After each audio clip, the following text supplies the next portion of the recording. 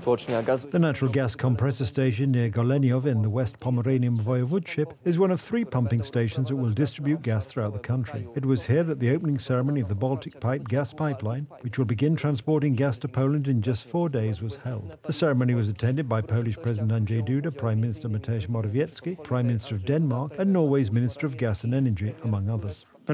Thanks to all these investments, and also thanks to the foresight of Polish President Professor Lech Kaczynski, the initiator of the construction of the gas port in Świnoujście, and also a great advocate of this gas connection, we have a gas port today. Few people expected that this investment could be completed on time. I myself had a huge number of doubts. After all, you know, it is not necessary to tell anyone out loud here today how many potential opponents and how much opposition this investment had, how many interests against this investment converged along its route.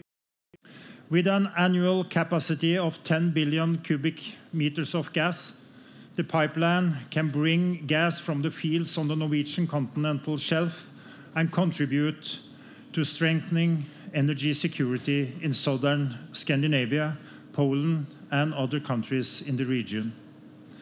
President, you have been working hard for this day for many years.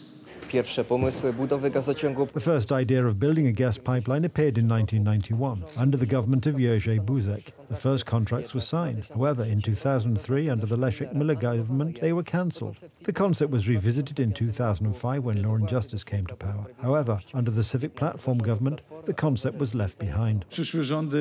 Then came the Civic Platform government, which again abandoned and neglected this project and put it aside. The words that maybe we won't need this Norwegian gas because we have Russian gas after all, and attempts to tie it with Russian gas until a year, as we know today from documents, until 2045, sound in our ears today. And again the time came, the good time of implementing this project in 2016 to 2017. The government of Prime Minister Beata Szydło, and later my government, which implemented this project under the leadership of Minister Piotr Naimski. I would especially like to thank him as well from this place. Piotr, without you, there would be no project. We thank you very much.